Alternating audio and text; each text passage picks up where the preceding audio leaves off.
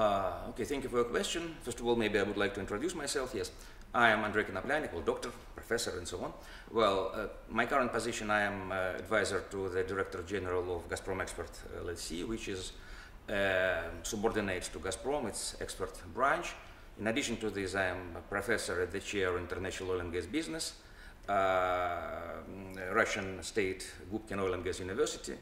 In addition to this, maybe I will mention that we have such an institution, Russia European Union Gas Advisory Council, and I'm a member of this council, of this cooperative vehicle, and I have an honor and pleasure to co-chair with Walter Walls, who is the head of the energy regulator from Austria, Energy Control. We are co-chairs of the second working group on internal markets in this Gas Advisory Council. So that's my introduction, and now coming back to your question. I think that it's not the crisis, if you use this word, or maybe the continuation of trying to find long-standing, through a rather painful process, trying to find new equilibrium in the relations between Russia and Ukraine, where these events are only additional events in the chain. It started, from my point of view, in 2004, when first time, before even the Orange Revolution, at that time the candidate to presidency of Ukraine, Mr. Yushchenko, has announced that they would like to follow a Euro integration path. And since that time they're trying to adapt the structure of the energy market to the European Union rules. In 2003, second energy package was introduced inside the European Union. It separated, unbundled market, capacity market and commodity market. It unbundled the vertically integrated company, so it was already quite a radical change. After that, Ukraine in 2006 has joined the Energy Community Treaty, which does mean that now by law, by international law, by obligation being a member of this organization, it needs to introduce the European Union Energy Key, and Ukraine became the full member of this Energy Community Treaty in 2011, since 1st February of 2011. That does mean that what we saw today is just, let me say, a continuation of long and winding road, if I will cite my beloved Beatles, or a long and quite painful process of adapting the sovereign choice of Ukraine to the new realities. It was part of the former Soviet Union. Technically, economically, it is strongly linked to now Russia and former CIS states. And so to reorganize its economic structure, that takes a lot of time, a lot of money, and unfortunately a lot of pain, because unfortunately this process cannot be done quickly. So from my point of view, it's this situation that happened in 2014, starting with, sorry to say this, with the coup in February, because I have quite my own strong political vision, non-dependent what other people are thinking. I think that was a coup on the 21st of February. And then, unfortunately, this civil war in Ukraine, because nothing is worse than the war inside the country, that not helps to find the balanced solution to these problems, how to best effectively adapt Ukrainian economy from being integrated inside the USSR economy, and since the dissolution of the USSR being strongly linked with Russian economy, how now to readapt it or to change these economic ties mostly closely to the European Union, how to implement the quite different rules in energy markets inside Ukraine, because the rules in energy markets of Ukraine before it joined the Energy Community Treaty, the rules that were more or less common with Russia, the rules, for instance, within the Eurasian community are quite different from the rules in the European Union market. So that's an objective difficulties. And so the war, the crisis definitely are not helpful in this. But we need to understand, and that's my point since quite a long period of time. And since I have been working for 6 years, since 2002 to 2008 in Brussels, I was Deputy Secretary General of the Energy Charter Secretariat, one of these international organizations where all the European Union member states, including European Union per se, and Ukraine and my own country are the members. All these multilateral discussions, they have quite a long history, even in my personal, let me say, profession. I was trying to prove to all the parties involved the following. We cannot consider that European problems are the problems of the European Union only. European Union in energy is not, let me say, the independent player, like Ukraine or like Russia. We are all parties to what I call broader energy Europe. We are linked since 1960s by fixed, immobile, very capital-intensive infrastructure. All these pipelines, all these grids, all these long-term contracts, and all this and all this. So that does mean there is no possibility to have best effective short-term decision, because that does mean that all this process has its inertia. Moreover, we can find only mutual solution. So the problem is not in energy between Russia and Ukraine. The problem in energy is not between Russia and European Union, not between European Union and Ukraine. It's the triangle. We all three are the part of this gas value chain that is part of this broader energy Europe, because broader energy Europe is much broader than 24 currently European Union member states. It's much broader than 24 European Union member states, plus 8 countries that are the members of the Energy Community Treaty, mostly Southeastern Europe, Southeastern Europe, Balkan Peninsula, and Ukraine and Moldova, who are to implement by law the European Union legislation. It's even broader than just geographical Europe, because most of the supplies that are coming from my country, from Russia, are originated from Western Europe, from Western Siberia.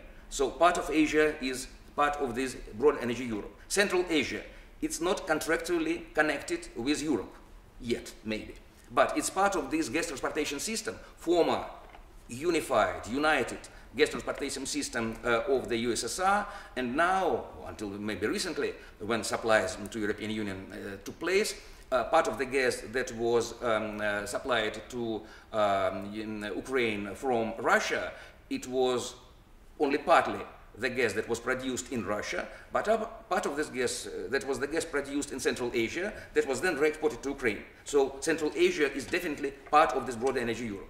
Northern Africa is part of this broader energy Europe.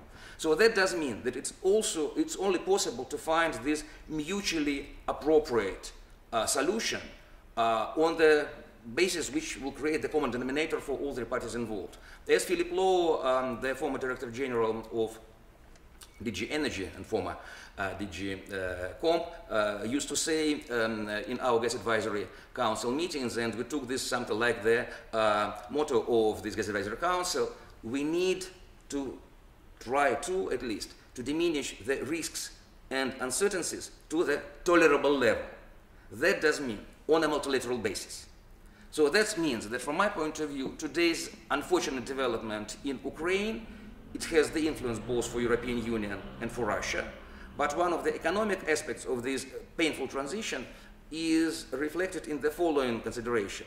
Since 1991, when in the end of this year the USSR has collapsed or dissolved or disappeared, we had the legal right, we as Russia, as the supplier, since that time we became independent states with Ukraine, for instance, to supply our gas to Ukraine based on not political pricing that existed before this, cost-based pricing, but on a pure economic market-based pricing, which means based on the replacement value, means based on this same pricing mechanism, so-called European formulas, at which we sell our gas to Western Europe and to other countries that were joining this Europe.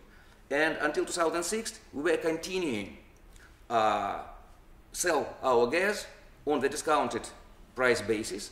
By this softening adaptation of our friendly neighbors, because for me it's very difficult to disunite, at least in my mental model, the people who are living in my country, in Ukraine, in Belarus, and some, let me say, areas of some other countries of the same nationality. Well, we were the part of this same country, so they now have, as the state, sovereignty, but they're more or less the same people. So to ease for them the tensions, the problems of adapting to the new realities, we were discounting these pricing mechanisms which resulted in the low level of the prices since 1991 until 2006, only when we began to adapt the pricing mechanisms to the European Union formulas, when Ukrainian leadership has stated that they would like to go through towards the European integration. And so first in January 2006, we were moving to the European formulas. Only this smaller part of our supplies to Ukraine that was produced in Russia, maybe 50% of this. And only in 2009, we were finally moved all the volumes of the gas that were supplied to the Ukraine to these European Union formulas. So it was a long period of softening the transition problems for Ukraine at the price or at the cost of Russian, not only gas producers, but in any case, at the cost of Russia. And so now, since Ukraine is clearly saying that, well, we would like to be a part of the European Union, well, it's the sovereign choice of this country, whether I like it or not, whether my leadership would like it or not. But if they would like to go inside the European Union and would like to be a part of the European Union, then maybe it need not be Russia who need now to pay for this. Maybe European Union, and maybe its allies and those who are standing behind us, they might take maybe a more important, more significant economic role in helping Ukraine to adapt to these realities. So not continue to supply the discounted gas, which will mean the price of Russia, but maybe to pay the debt of Ukraine for the deliveries that were already supplied through the instruments, institutions where European Union has a voice, where European Union has the role. Moreover, to help Ukraine to invest into the diversification, into the diversity of supply, because until now, Russia is the only one supplier of the gas to the European Union. It doesn't have alternative choices. In order to diversify, to have more than 3 alternative choices, which is now demand of the law, because Regulation 994 of the European Union that was issued in 2010, it's demand, it's required that each country of the European Union, as well as the country that is implementing energy IQ of the European Union, shall, the meaning in legal language of the word shall does means that no questions, it's an obligation, shall has at least 3 sources of supplies, and so on and so forth. Reverse flows, physical reverse flows at each cross-border points. That does mean that they need to invest in this. But Ukraine today is one step from being a bankruptcy. This one step in the credit rating agencies' structure from the default rate. So nobody on commercial basis will provide money for Ukrainian investors to invest into these alternative supplies. What are alternative supplies? Increasing domestic production, developing LNG terminals, developing shale gas, developing alternative supplies to gas, substitute from gas to coal, to other energies if they wish so. So you would like to diminish your dependence on Russian gas, okay, that's your sovereign choice. But that doesn't mean that we need to continue doing this, helping you in this by discounting gas pricing. And we, as any producer, has the legal right, supported by international law since 1962, to obtain maximum marketable resource rent in our export supplies. There was a very famous resolution dated in 1962, December 1962, resolution number 1803 of General Assembly of the United Nations, which says about permanent sovereignty on energy, on natural resources, which says that the sovereign state, and we are still living in the world of sovereign states, and not in the world of transnational corporation. So the sovereign state, energy producer or natural resource producer, has the right to use it in favor of its own population. That does mean to collect the maximum marketable resource rent. What does mean marketable? That the price of this gas, if you are speaking about gas, need to be compatible with alternative supplies. If there is no competitive supplies inside Ukraine yet, that does mean that we can collect this maximum resource rent based on the historical developments, which means oil indexation. That was invented in 1962 by our friends from Netherlands, this very famous Groningen formula, which definitely is considered as being the European formulas. So that does mean until our supply contract, 10-year long supply contract, is over, which will take place in 2019, and until Ukraine will not have the alternative supplies, we are continuing to use this monopoly position, and that's economic, that's pure commercial, to obtain maximum resource rent. But in order to soften for Ukraine this continued transition now from Russia to European Union, we were ready, and that was one of the elements in this so-called winter package that was signed on the trilateral basis between Russia, European Union and Ukraine on the 30th of October. We were ready to donate 100% discount from this market-based European formula oil index price. So that does mean that today, in this chain of events, we need softly but steadily move the financial burden for helping Ukraine to increase, let me say, its economic growth, stability, and so on and so forth, softly from Russia to European Union. Since sovereign choice of Ukraine is to be part of the European Union, that's fine. But I think that the most immediate task, and that's non-questionable for me, is to use any opportunity that we as Russia and we as European Union and we as global community to have to stop civil war in Ukraine. Because no reform, no, let me say, economic, let me say, developments is possible within the state which is in a position of the civil war. So that's, from my point of view, is a must, that the most immediate task within all these processes of long, sometimes not very soft, sometimes very painful transition of Ukraine as being a part of the USSR, then being an independent state closely linked with Russia, and then, according to the sovereign choice, moving from Russia to the European Union. That needs to be financed. Somebody needs to pay for this, but definitely not this country that was already investing a lot in this, and who is now becoming not a friend, but from which they are coming to some another alliance.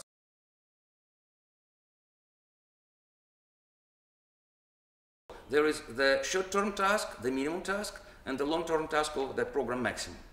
The short-term task, the program minimum, try to do their best using all the opportunities, bilateral, multilateral, to stop civil war in Ukraine.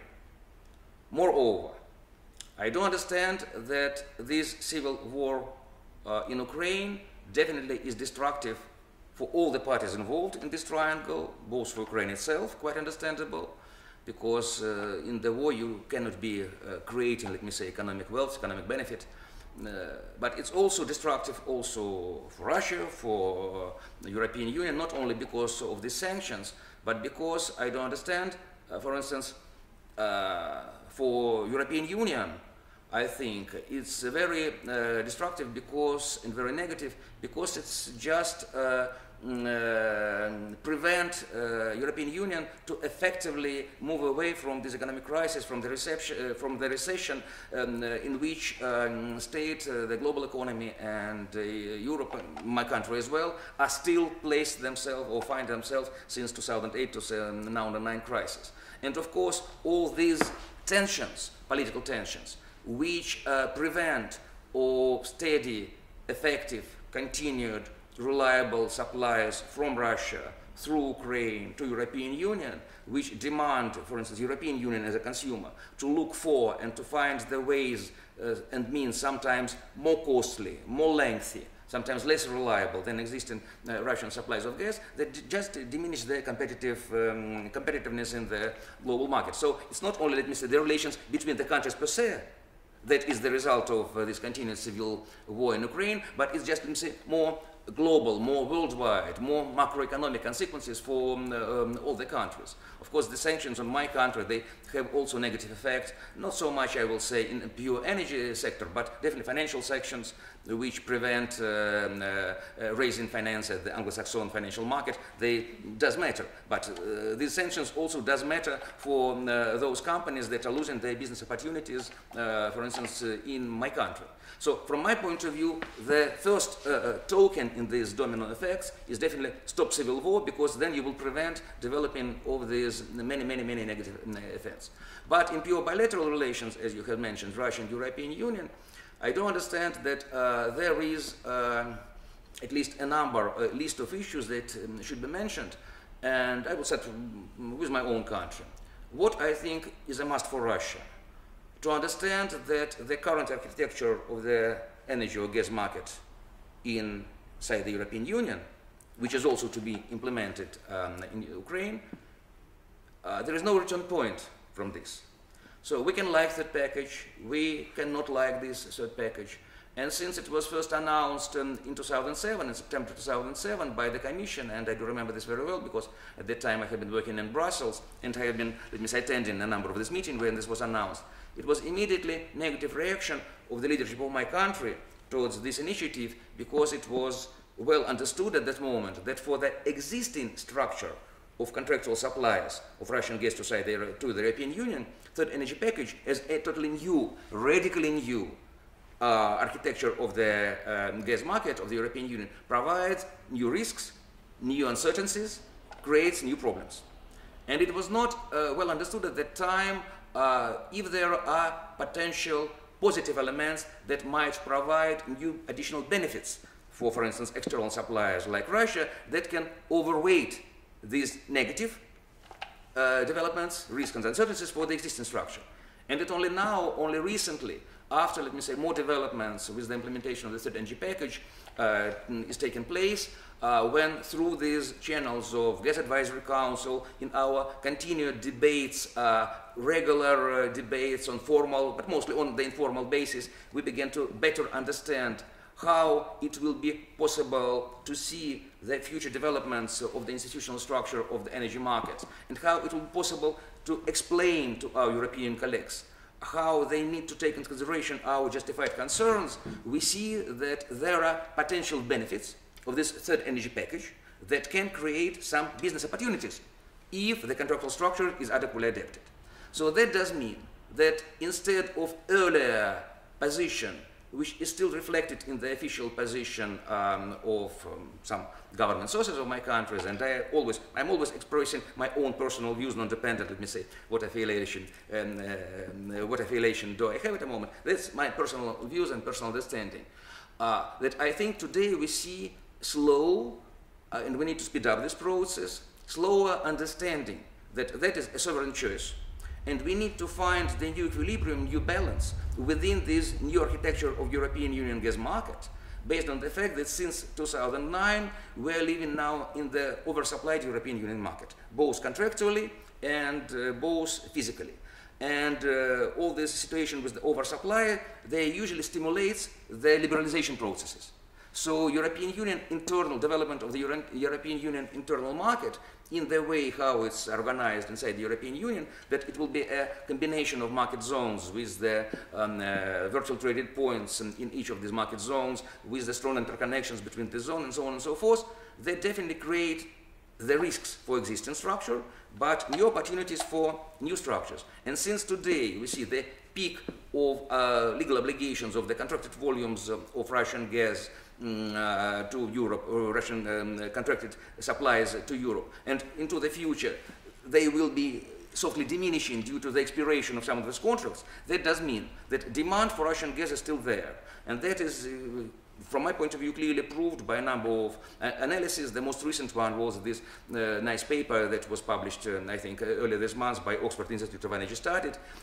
They say that despite the fact that the demand for gas in European Union is stagnating, the decline in domestic production opened the niche for Russian gas. The Russian gas will be there. But then the question, if the contractual niche is also opening, how, let me say, this demand for Russian gas can be filled? And my understanding that adaptation will be definitely there, because in the future supplies of Russian gas to Europe will be of two types. First of all, long-term gas supplies, not necessarily of the old type, old index purely, but adapted in terms of the pricing mechanism and so on and so forth, and of course spot supplies based on the current architecture of the market. So understanding that it's not possible now to put the past back into the tube, that all these developments in the European Union markets, they are there and no return point is passed, that's a must for my country, and that will bring forward the finding of new equilibrium. The same, as I mentioned, with Ukraine, but for European Union, I think it needs to be understood that all the perceptions, we're living not in the world of facts, we're living in the world of perceptions. And definitely I understand that it was a negative domino effect that was created by these two very unhappy, unfortunate transit crisis between Russia and Ukraine in 2006 in January and then in 2009. And I'm usually using this formula when I'm speaking somewhere, that 22 days of interruptions of supplies, that interruptions of transit supplies through Ukraine to European Union, they have overweighted the previous 40 years of stable and reliable supplies. And that creates the domino effect that now Russian supplies are not reliable. But the question is not the Russian supplies are not reliable, it's the Russian supplies through the Ukraine that are not reliable. And Russia, that's why, is intended, its aim to continue being present in the European Union markets, because we are linked with these fixed immobile infrastructure, definitely I do not see, let me say, diminishment of the interest between the two parties in the future, non-dependent that there is a growing Asian market and Russia would like to add to this new additional, let me say, demand for Russian gas to supply something to Asia. But Russia definitely would like to stay here in the European Union. And it's interesting to make its supplies reliable. That's why all these bypasses outside, non-passing through Ukraine territory, all this Nord Stream, Opal, Gazelle, which brings, let me say, the gas to the same delivery points in the northwestern Europe, or South Stream, it needs to be built, offshore and offshore, that bring, let me say, this gas to Baumgarten and then to Italy. So the intention to to bypass Ukraine is not intended to punish Ukraine. Its intention to continue being a supplier to the European Union with less risks. That needs to be understood, that Russia is not trying to use geopolitical weapon. Well, I do not like to speak about geopolitics, because sometimes I think that when people don't understand technical, economic, legal background, they begin to speak about politics, geopolitics, whatever else. Well, I'm an engineer economist, I prefer to speak about these three technical, economic background things, and that's provide us an opportunity to find the balance when we understand these substantial things. So, in the European Union, people need to understand that all these bypasses is not, let me say, to use this energy weapon. It's just, let me say, to reach commercial results, because we are as much dependent on the European Union as the European Union is dependent on Russia. So it's pure commercial interest to continue being reliable supplier, to earn money, because unfortunately the structure of my economy of my country is as such that oil and gas provide almost 50% of all our export revenues. So that does mean that we would like not to put them at risk. So that does mean we would like to continue being a reliable supplier. That's why all these alternative pipelines, it's part of the concept of the international energy security. In 2006, I was still then working in Brussels, we were, let me say, investing in preparation of this agenda for the G8 meeting. That time it was in St. Petersburg. And for the first time, through all these previous G8 meetings agenda, the issue of energy security was pushed on the agenda. And it was mostly discussed as the security of supply issues. But that reflects mostly, let me say, the consumer's view. And then it was additional point incorporated into this concept of international energy security, security of demand, providing more, let me say, predictability for the producers, for the suppliers from the demand side. And then we were adding there one other point, security of infrastructure or deliverability of this. So multiple pipelines concept as one of the elements of these three facets in the international energy security concept. So we need to base on this, let me say, background, the vision, what is secure. Security of supply, security in demand, security of infrastructure. That's why all these alternative pipelines are aimed to improve the security, energy security for European Union. Moreover, if additional gas is brought to the European Union, non-dependent, whether it's new gas or more secure, let me say, gas that is coming not through Ukraine, but bypassing it. The more gas is coming there, the more stimuli for diversification, the more stimuli for improving competition within this internal energy market. So those are the lessons from my point of view that both parties, of course, it's not, let me say, the full list and just put in some elements, but at least what both parties, Russia and European Union, maybe need to reassess again, to put it on a higher priority in the agenda. And the trigger for this is definitely these unfortunate developments related to the Ukraine.